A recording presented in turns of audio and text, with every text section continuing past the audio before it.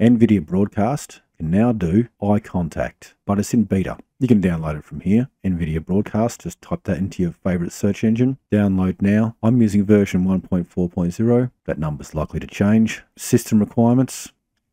You need an RTX card, NVIDIA. Excellent. Okay, so I'm also using background removal. I could be using background blur, which I think works pretty good, or replacement. I don't have anything to replace it with, but even that looks pretty good. Just the default. Go for performance versus quality if you want. Anyway, background removal, eye contact. It's on. I'm wearing glasses, so it's kind of a bit confused.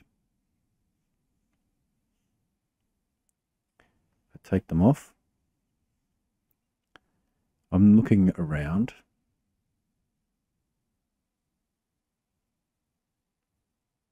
And yeah, well.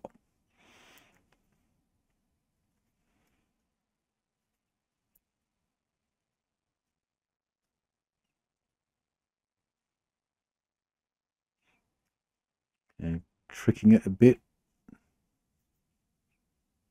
Okay, I got a hand in my eye. An eye in my hand. Excellent.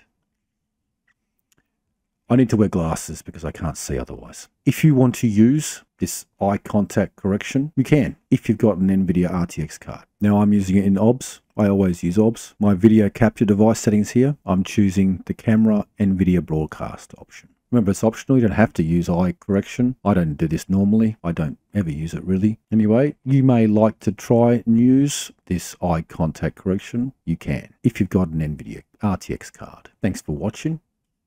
Remember to like, comment, subscribe, and share.